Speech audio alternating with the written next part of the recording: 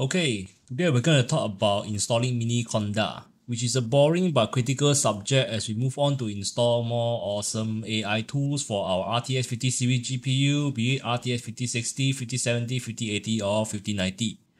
Why I made this video is to ensure that we have a route here that I can always divert my viewers to come back and watch should they need to install Miniconda for any future projects that require to be installed. At least I don't need to keep repeating the same info constantly in the future. I'm not a technical person, so I try to speak in layman terms. In short, Miniconda is a smaller version of Anaconda, which is a tool that helps you manage your AI project's environment so that there's little to no conflicts in the versions, as you only install the requirements on its own Conda environment and activate it only when you wish to use it. Example, your system Python is version 3.10, but you're installing a project that needs Python 3.12.9. Instead of installing another version of Python and conflicting between two versions in your system, you can use Miniconda to create a Conda environment on its own and install a separate version of 3.12.9 within that environment to use it only for that project. That way, your system Python remains undisturbed and you will not have as much conflicts. This is like using Python to create a virtual environment before installing your variable dependencies. The only difference between Miniconda and Anaconda is the size and many other tools included in the full version of Anaconda that you do not need if you are not a Python pro or developing your own stuff.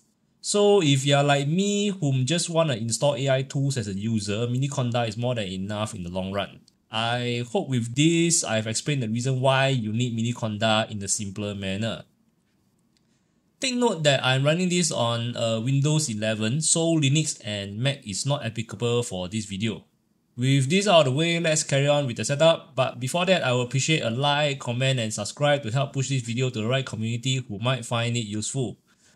First, search for Miniconda install in Google, click the first link, scroll down to Windows installation, open the tab and click on anaconda.com/download. Skip the registration and click download. Open up the file, right click, run as administrator. Next, I agree for all users.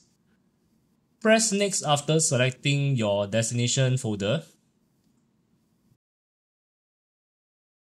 Tick clear the package cache upon completion before clicking install. Once it's completed, you are done. Now to do some quick tests to see if your Conda has been properly installed. Go to your desktop search bar, type cmd and you can type where Conda or Conda -- version. If you see that Conda is not recognized, it means that Conda is not set to path, meaning your PC system still doesn't know where your Conda is located. So now we need to do this manually, which allows us to understand what happens behind the scenes when we allow Miniconda to set its own path so it can be recognized in your own PC. First, you need to find where your Miniconda has been installed so you can know the path to set.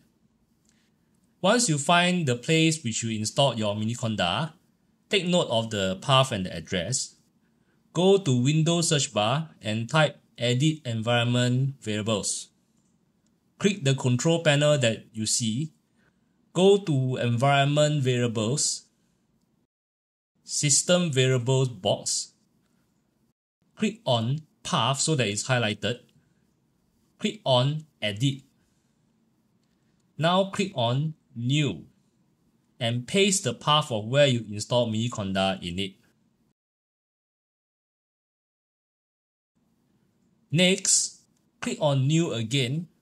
Paste the path of where you installed Miniconda which you did earlier, but add in /scripts, click OK and OK again.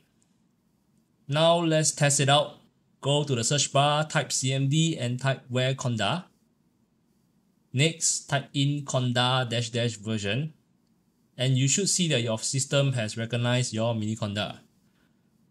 For further info, you can type in Conda info to see more. And that concludes the walkthrough on how to install Miniconda on your Windows 11 system. so that you can continue your installation of AI tools that require the Conda command. If you are watching this video after being diverted from another of my installation video, you may proceed back to the original video to carry on your installation. Remember to like, comment and subscribe to help push this video to the right community who might find it useful. Until then, I will see you when I see you.